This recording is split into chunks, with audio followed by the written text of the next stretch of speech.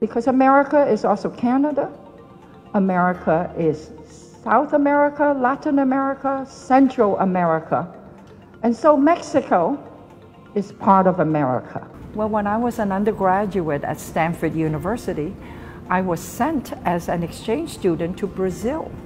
And I discovered an entirely new world. And so I thought, why don't I study something so different, I thought, from my own background?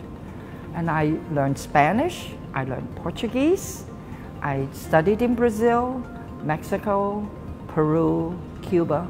I received my PhD in history with the specialization in Latin America and the Caribbean.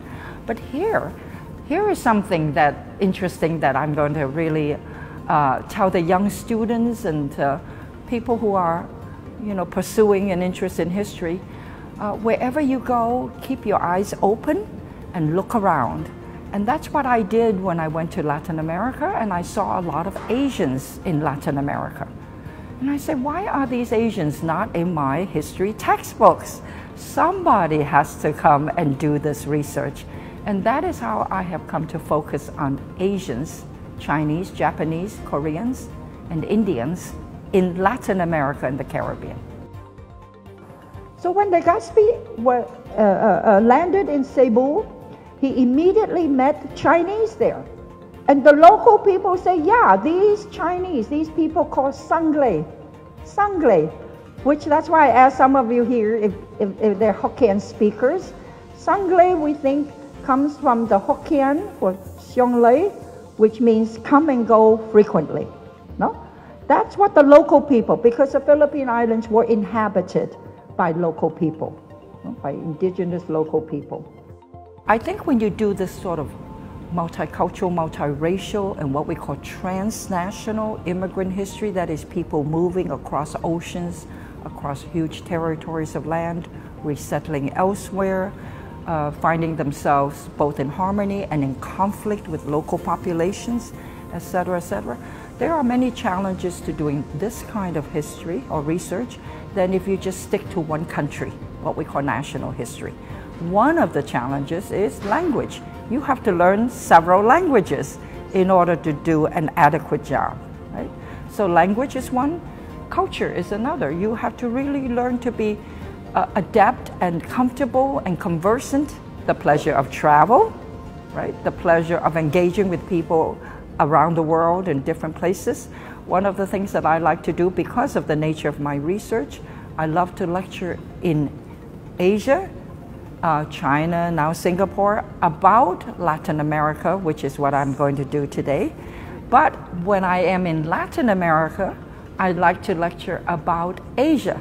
So I am a one-person cultural exchange agent through my work by making work relevant and interesting, to people who might not think so because they know very little about a certain area of the world or certain subject.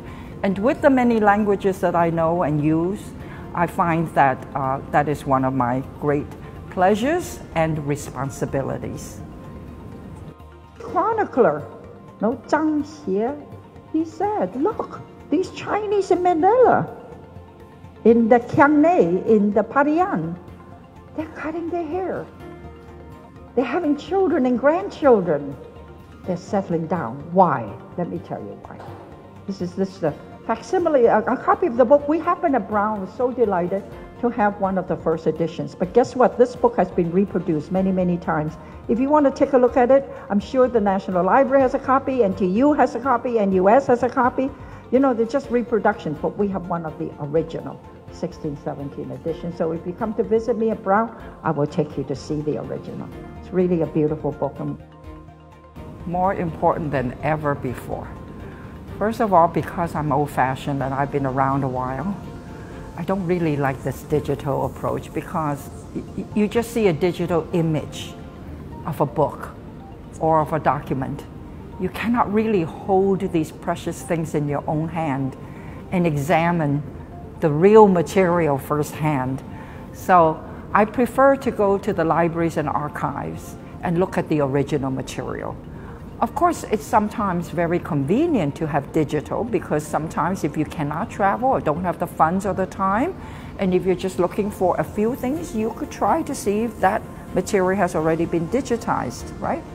But I don't think you can ever make up or substitute for the real library.